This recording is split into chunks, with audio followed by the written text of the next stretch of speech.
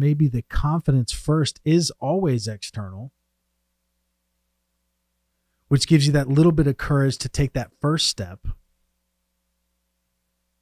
And then the process of taking that first step towards discomfort, that first step towards uncertainty, gives you the confidence to take the next step, gives you the confidence to have the courage to take the next step, gives you the confidence that gives you the courage to take that next step, gives you the confidence to take that, or to have the courage to take that next step.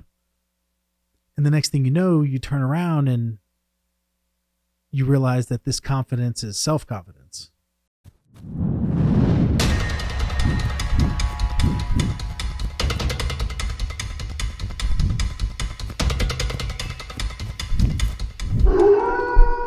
What's up, everybody? Welcome to the Sales Wolves podcast. I am your host, Tyler Harris, and I am a sales wolf.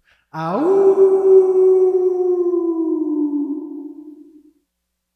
All right, flying solo again, Lone Wolf, episode 106 of the Sales Wolves podcast. And this episode is titled Courage and/or Confidence. I got a question last week on Facebook, and I wanted to really unpack it on the podcast today because I think it's super important. I think you guys will take something away from it, maybe a new perspective, and ultimately, hopefully, some value that you can implement into your life.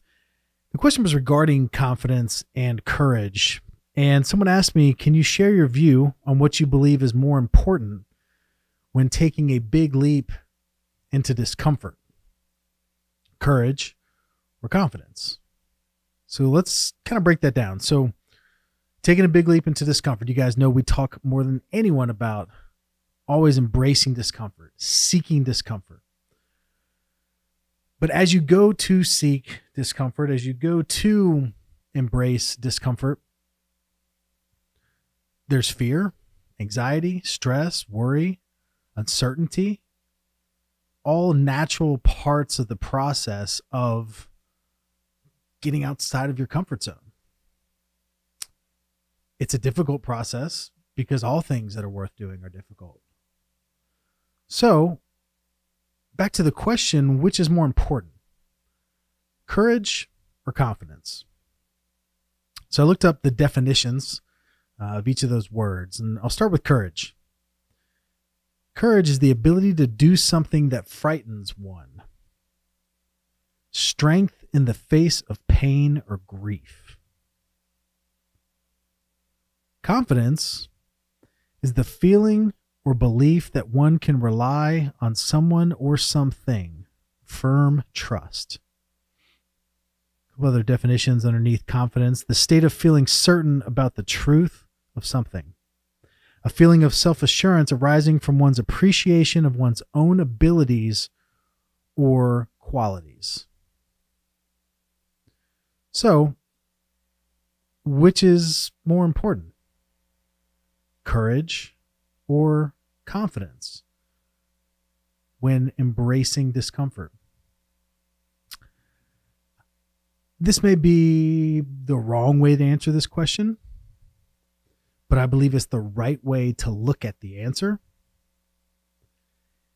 And that is, you cannot have courage in the face of fear. You cannot have courage in the face of uncertainty. You cannot have courage taking this big leap into discomfort without first having the confidence to do so.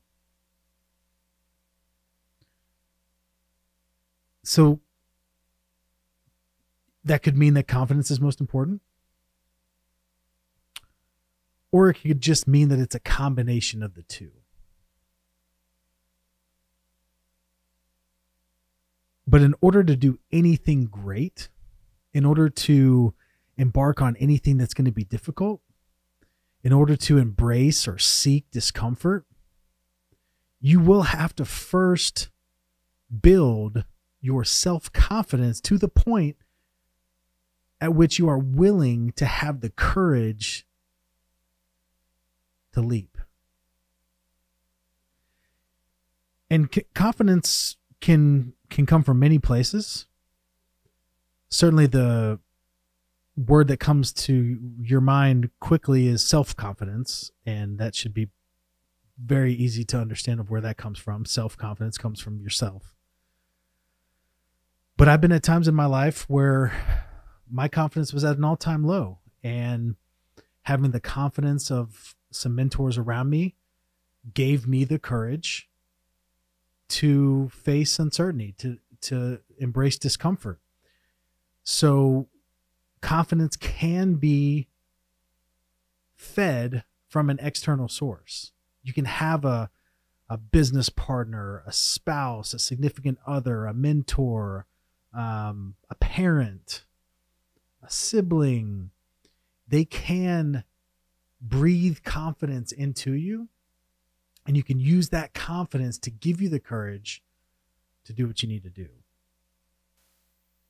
Ultimately, though, over time, it will be from building self-confidence in yourself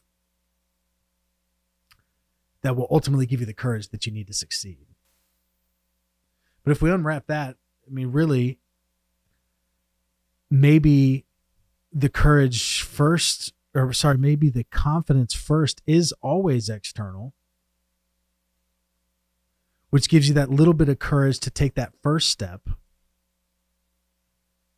And then the process of taking that first step towards discomfort, that first step towards uncertainty, gives you the confidence to take the next step, gives you the confidence to have the courage to take the next step, gives you the confidence that gives you the courage to take that next step, gives you the confidence to take that, or to have the courage to take that next step.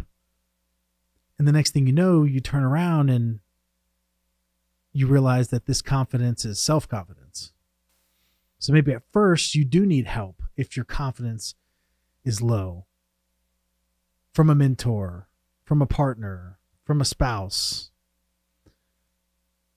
But by using that confidence to give you the courage to go and step into that uncertainty, it builds the self-confidence that, hey, I've done this once, I can do it again. I've drummed up the courage to make this leap once, I bet I can do it again. What's the worst thing that can happen?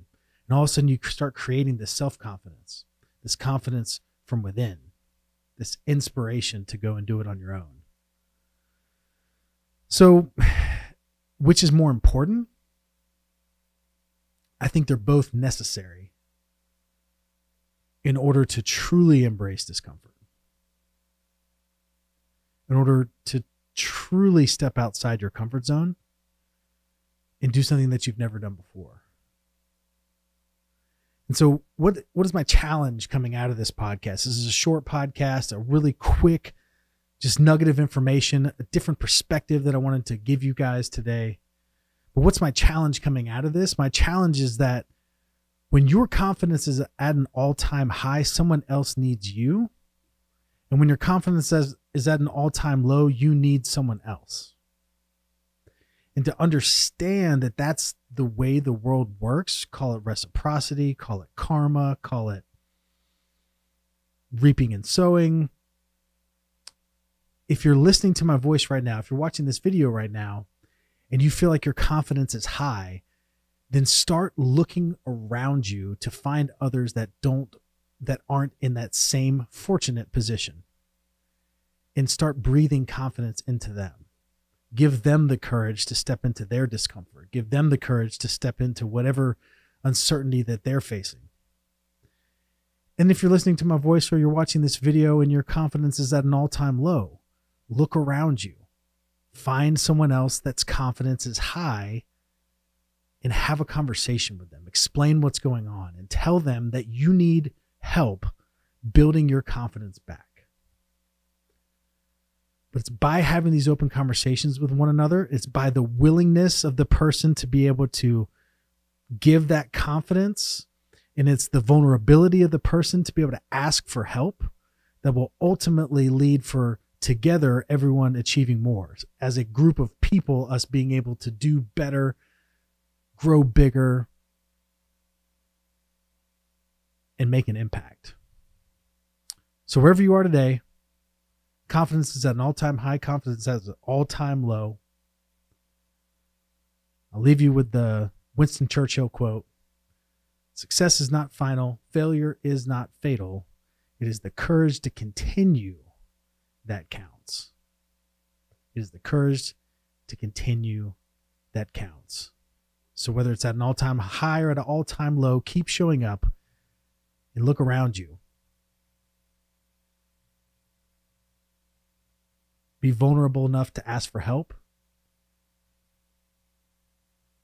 and be a good enough person to offer that help when you see a need. Guys, with that, this is episode 106, the Sales Wolves podcast. As always, I'm your host, Tyler Harris, and I am a sales wolf. Ow!